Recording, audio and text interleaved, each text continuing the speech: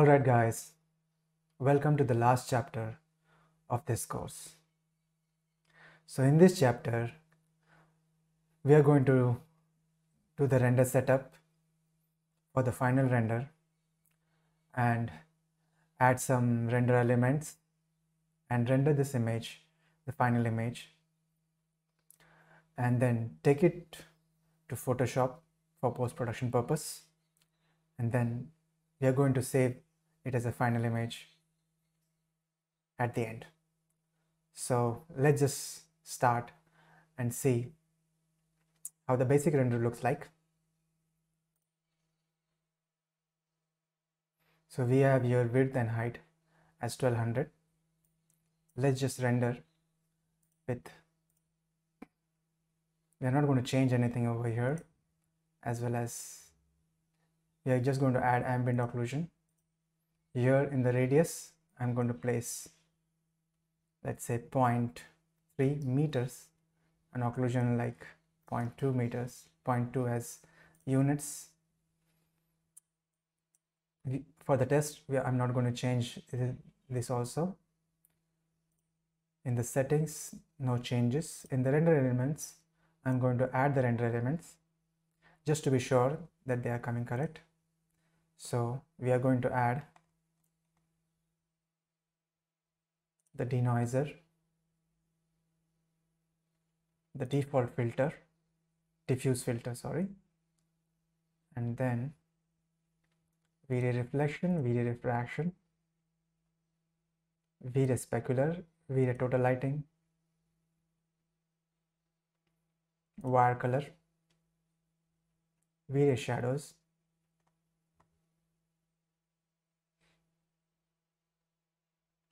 Vray matte shadow, and Vray ambient occlusion, and click OK.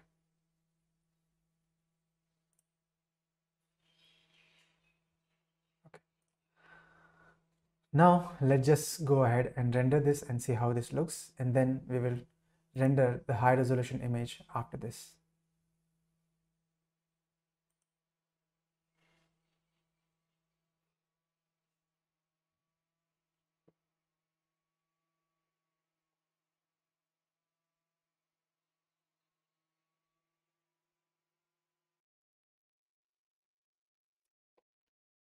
Okay, the render is done now.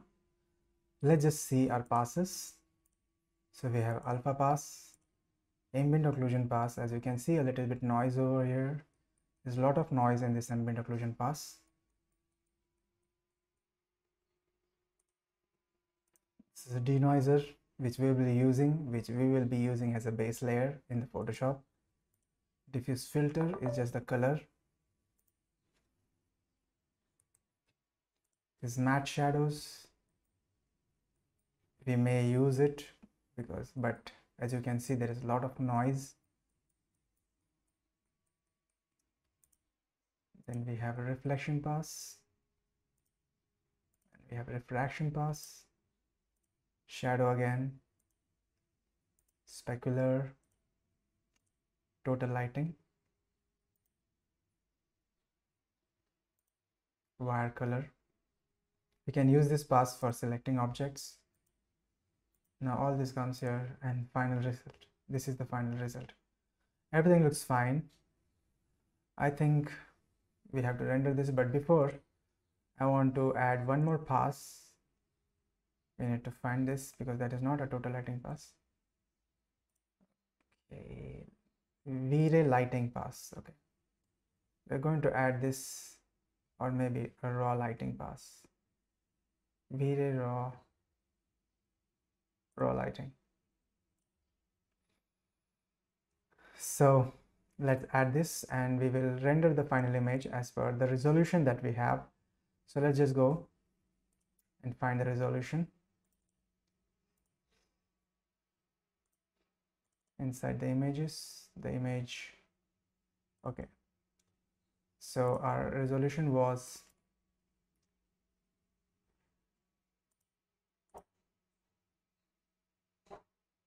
file info 50803882. Let's just put here 5080. No, what was it? 5808. So 5808 382. Okay, this is our resolution. Now inside the GI samples, I'm not going to change much here also, but inside the GI, we're going to keep everything else like this only. So let's render this image at this resolution, and then we will save this inside our folder, renders folder, and then we will take the passes inside Photoshop and edit it inside the Photoshop. So I'm going to render this image right now, and then I will pause the video and get back to you once the render is finished.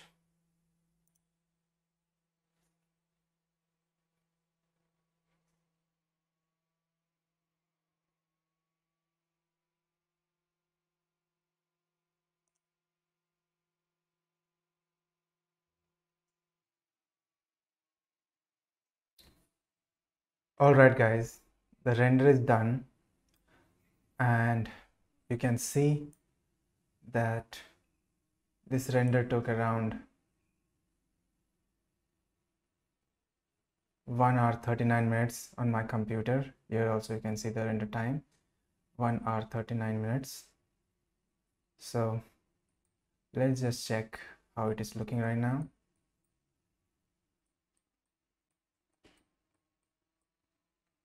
Looks pretty good.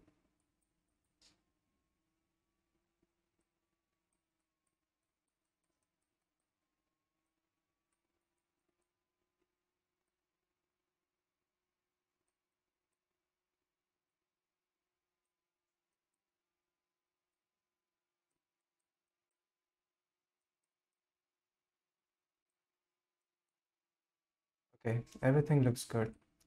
Let's go ahead and check the passes. So we have this alpha, ambient occlusion, denoiser, which we are going to use. Diffuse filter is fine. Reflection, diffraction, specular, wire color, raw lighting. Let's see, and we have effect results. Now let's go ahead and save this images. I'm going to use save all image channels in separate files. Let's go into the renders, and I'm going to paste, let's just say VS camera and virtual staging course underscore.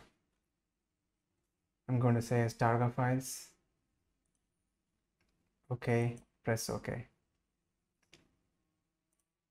So here we have renders, and inside that you can see we have passes getting saved.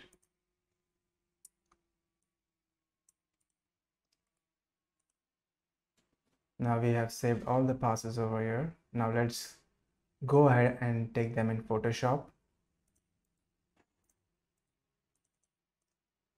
I'm going to copy the address, start Photoshop.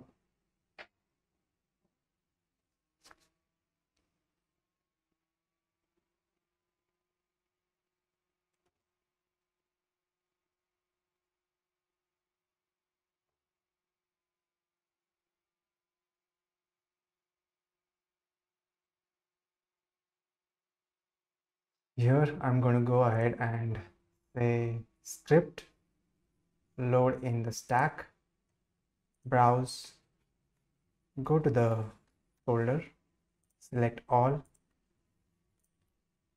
and then press OK. Once you have all the files in the stack, press OK.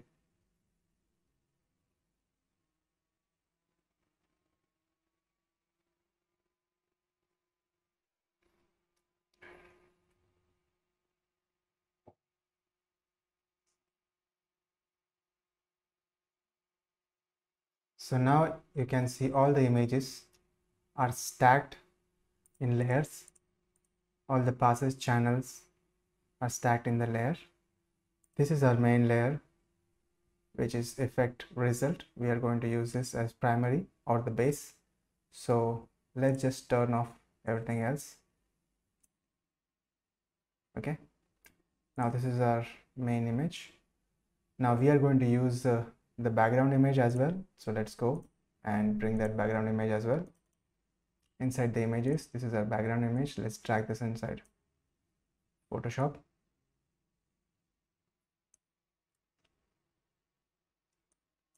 So we have this background image and we will drag it inside our image.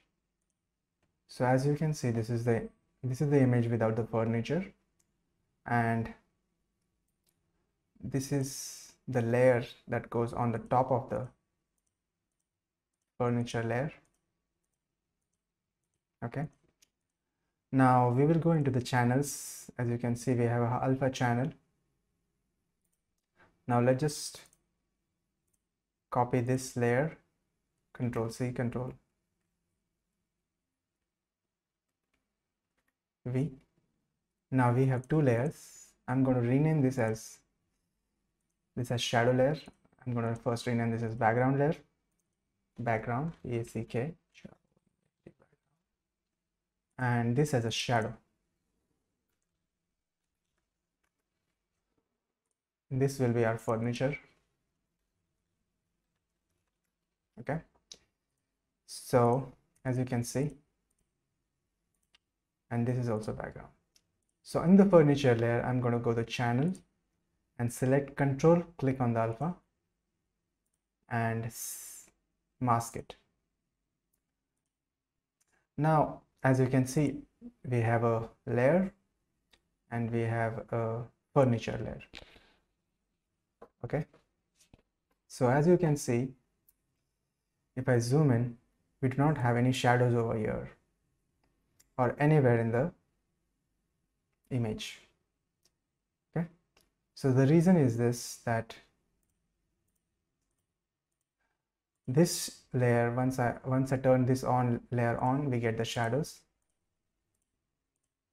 and the furniture layer separate. This gives us a little bit of control, actually, to manipulate or adjust the shadows that we want. So that's why we keep this layer separate.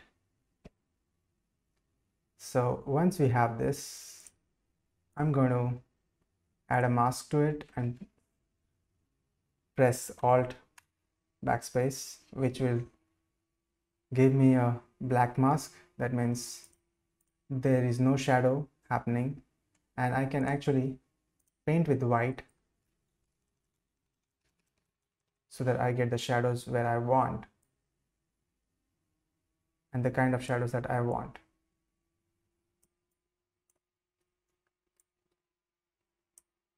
Okay, so as you can see, I can actually paint the shadows the way I want it here also. But as you can see, as in how I paint it,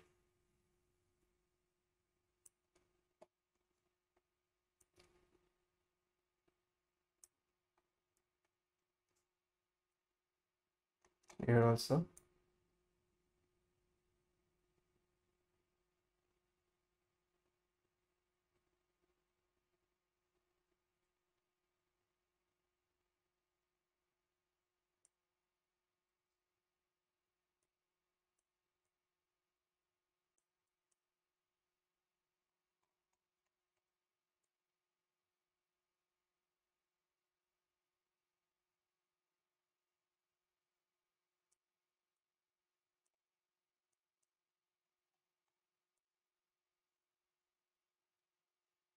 I get control of how and where and how much the shadow that we want.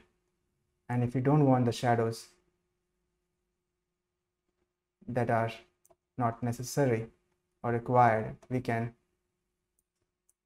reduce it or remove it, in other words. So if I don't want the shadows over here, I can just remove the shadows, which gives me a lot of control on my shadows as well.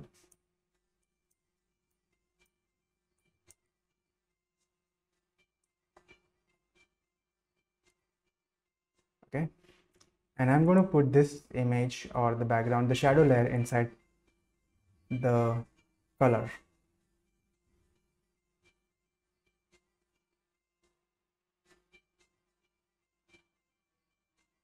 Or luminosity by normal and luminosity. The reason why we do it luminosity is, as you can see, if I put it as a normal, you can see it as a gray. You can see it as a gray. You can see it as a gray, but when I put it on a luminosity, it takes the color of the background image. So here also you can see when I click this and say normal, and when I change it to luminosity, it will start to take the color of the wall a little bit. So it looks very natural that we have this color as a shadow color. Here also, if you can see, if I turn it to, let's say, normal, we have a gray color in shadows, but when I turn it to luminosity, it will actually take the color of the wall, that is the off-white cream color of the wall inside the shadows as well. So that's how, so we get a lot of control when we start to use it like this inside the shadow. So let's just do it like this. So once we have the furniture layer on top of the shadows layer,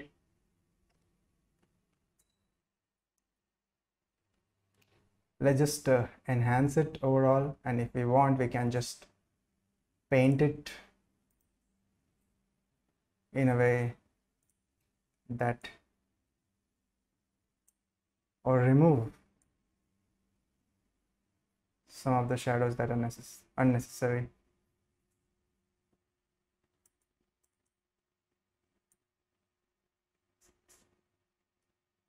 Okay, so let's just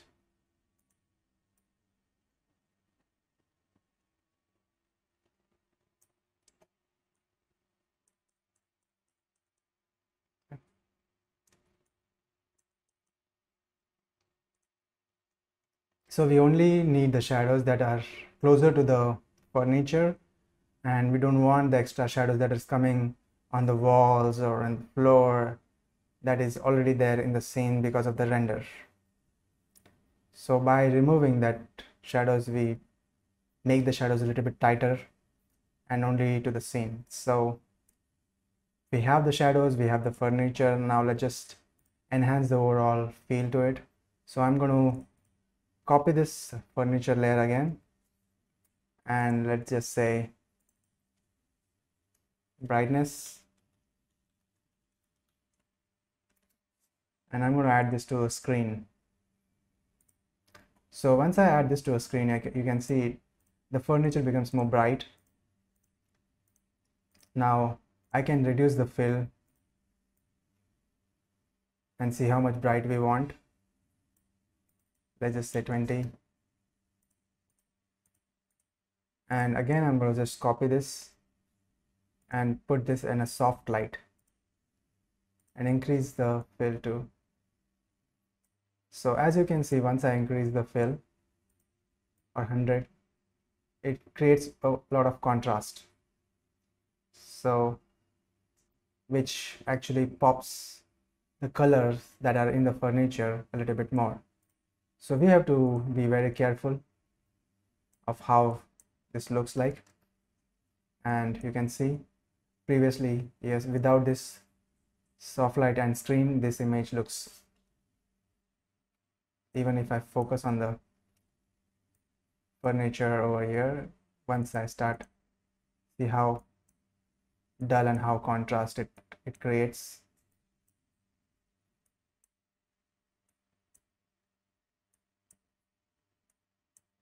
Okay, so this actually enhances the overall furniture look and feel, which is very important. It actually makes the furniture stand out from the background image also. So now we are going to go and take the reflection pass and drag it on the top of it. Press on, and here I'm going to again use screen. As you can see, once we put in screen, we get a lot of reflection happening, which we are going to adjust again, let's say 20, so maybe 30. Now you can see a little bit of reflection, lightens it up a little bit. And we can also use a specular in the same way.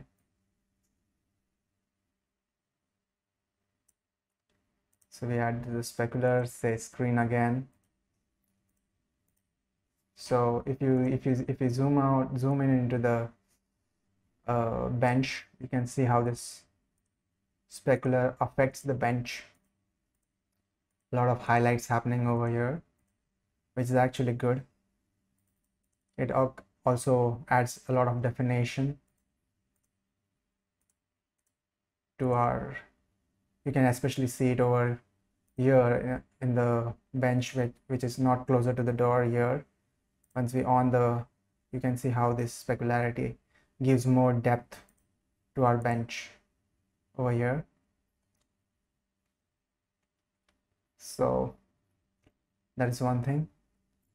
And after that, we are going to use diffuse filter, because I'm going to use diffuse filter here, and we are going to say color. So, and also we are going to mask this as layer as well. So as you can see, I don't think we need to use this.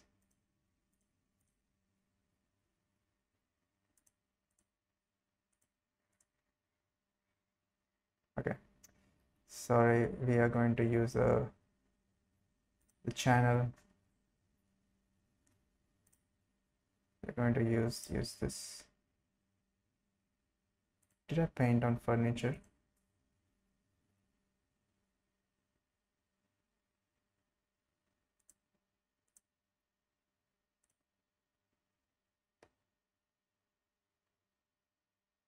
Okay, so we are going to use this as a mask, and yes, I guess so. So once you use the mask in the diffuse filter, what diffuse filter is, it's the actual color of the furniture that was there before rendering, and there is something wrong. It just turns off the color, blue color of this, and takes it away. So we are not going to use this because it's not working as per our requirement. So this is what we have. Maybe we have matte shadows, raw lighting, and let's just try something with raw lighting if we need. Let's see if this also comes again inside the shadow layer. If I add this, you get we can add it into multiply, and we have this shadow layer, but I don't think this also works for us, so no. So I'm just going to put all these other passes inside a folder called other elements, and if we need them we can use them, but for now I don't think so we need any other passes, and everything looks good. So this is a background image, this is the furniture image, and you can see the difference from no empty space to after adding furniture. So let's just save this image as final. I'm going to save the PSD as copy first inside VS course and save it as a PSD, and then I'm going to save this as a JPG file as well.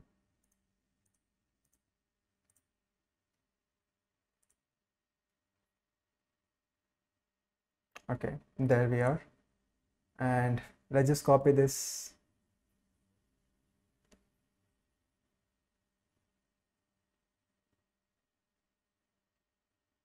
Copy this image and put it over here, and inside the render we'll just copy this and keep it outside inside the virtual staging course, and I'm going to save virtual staging OG, and this is our OG image and this is our image that we created. So as you can see, it's very difficult, it's kind of difficult to say if it's a 3D image with elements added into it, even though yes, it's 3D and it looks sharp and crisp, and but yes, it's very close to real life photograph, looks like real life photograph. And for a novice, for someone who does not have knowledge of 3D, cannot tell whether it's a CGI or a real photo, and that is what our goal should be. And this is mainly because of, not because of the furniture and material. Yes, obviously when you start to use the material and furniture with the real scale, and mainly because you match the lighting of the background image with the artificial lights that we use inside Vray, this light, and the light that coming from outside, in a way that it actually makes it look more realistic, and the reflection and the light that's coming that actually matches with the furniture, the CG furniture that you are putting, and it actually makes it look like, okay, this area is affecting from the light, and the shadows that are coming over here are because of the light from here and here, and the shadows that are coming now, you can see there are two shadows happening over here as well. One shadow is sharp and one shadow is soft. That is because one light creates the sharper shadows, whereas the other light is creating softer shadows. Same as in the real image, we have a sharp shadow here and then we have a softer shadow here because of the two light sources. Same thing happens over here, because we have one sharp shadow and then another with a softer shadow because of the two lights happening. So this you have to keep in mind. We have to mimic the lighting that is already there inside the scene. Otherwise, it will look fake and it will not look very realistic. And it will also look like there is something wrong, there's something off about this image, the way it is lit or something. So this is something that you have to keep in mind while you are lighting the image. And also you need to keep in mind the color scheme, the placement, the position, and the overall scale of the furniture that you are using to make the image look correct. If anything is off, disproportionate, it will be noticed very easily by the people or someone who is observing the image, because it's very natural that something is not correct or not looking right to figure it out. So please keep all these things in mind. Keep the things in proportion, light the scene as per the background image, or at least try to bring it as close as possible so that everything looks correct and good, and make your client very happy with that. So that is all for this chapter. I guess this is the last chapter. And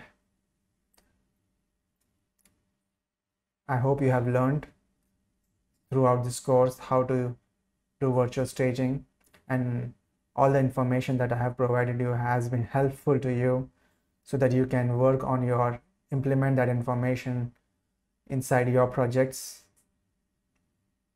and use them as a tool to make your images look good and beautiful, and put it on your profiles and make your clients happy. Thank you very much for joining and being patient with me throughout this course. You have a good day.